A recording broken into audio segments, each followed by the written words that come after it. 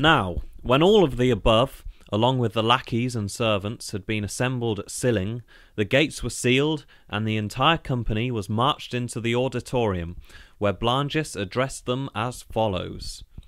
"My feeble, enfettered creatures, hear me well. You are our prisoners.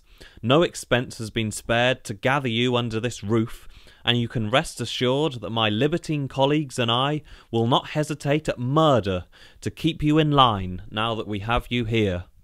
First and foremost in your minds, as these months unfold, should be one thought. You exist solely for our pleasure. Do not delude yourselves into supposing that the ascendancy given you in the outside world will be accorded you here.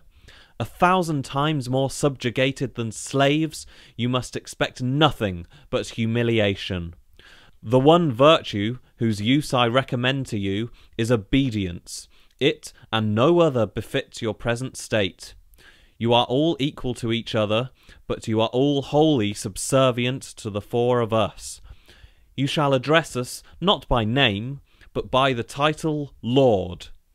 When you are called by one of us, you bow. When you pass one of us, you genuflect. In short, we are everything, and you are nothing.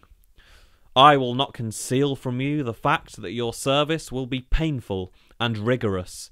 Our demands will be great, and the slightest delinquencies will be redressed immediately with corporal and afflicting punishments. Presently, you will be read a list of statutes. You are to obey them unfailingly.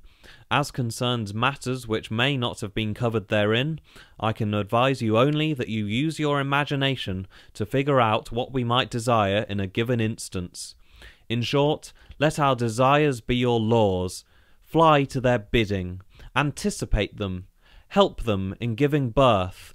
Not that you have much to gain by doing so, but simply because, by not doing so, you have a great deal to lose.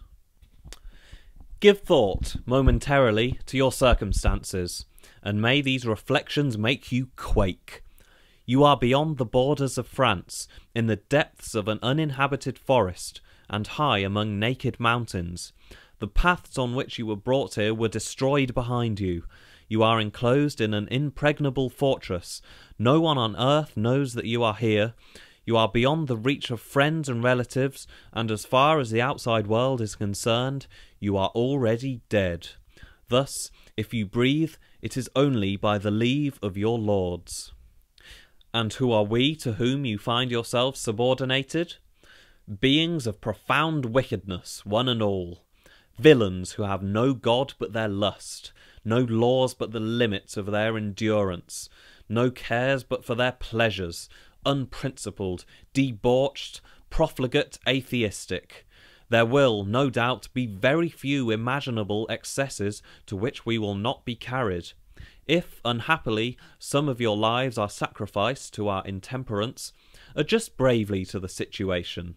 If it is of any consolation to you, remember that none of us is going to live forever, and the best thing which can happen to a woman is to die young.